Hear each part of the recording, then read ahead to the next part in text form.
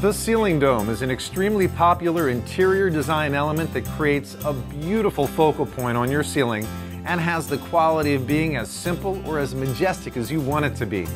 Deciding factors are the diameter, depth, design, and choice of paint color. Now, even a dome of this size can be a more subtle influence in a room if that's your preference. That's because, in spite of its impressive breadth of nearly 5 feet, it has a fairly shallow profile, recessing just under 9 inches into your ceiling. Of course, a bold faux paint finish, partnered with a dazzling chandelier, will give this dome much more presence. But again, it's all up to you and where your creativity takes you. Now, let's take a look at installation. A piece this size would be pretty unmanageable in a traditional plaster material, but at roughly 20 pounds, this polyurethane dome is lightweight for easy installation, while at the same time being incredibly durable and long-lasting.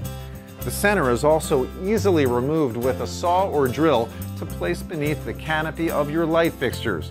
And finally, because the ceiling dome is recessed, the base will be installed inside your ceiling, so additional framing will be involved.